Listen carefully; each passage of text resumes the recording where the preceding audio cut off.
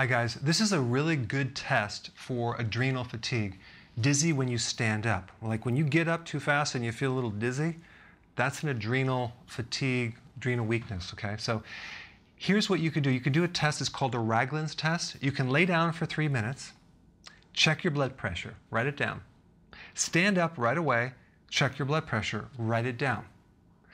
There's a top number called the systolic and the bottom number called the diastolic.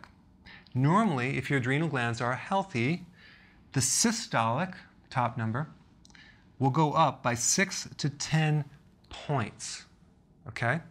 If it goes down or it doesn't go up hardly at all, that would indicate a possible adrenal weakness, okay? Why? Because gravitational changes, you're not adapting, you're not recovering from this gravitational stress. You stand up, your body has to adapt to it. So the adrenals are part of the adaptive mechanism to adapt to stress.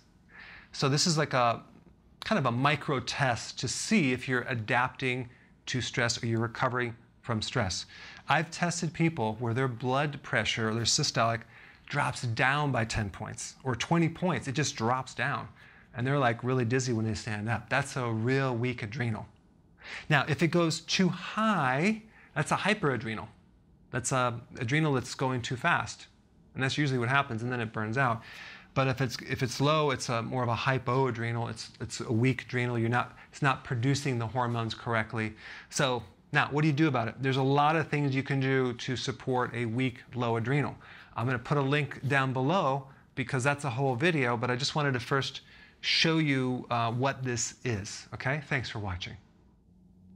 Hi guys. Hey, listen, I created a pretty amazing evaluation quiz down below that actually analyzes your symptoms to find the cause, the root cause of all of your symptoms, the most likely cause. So take the quiz now and we'll send you a report.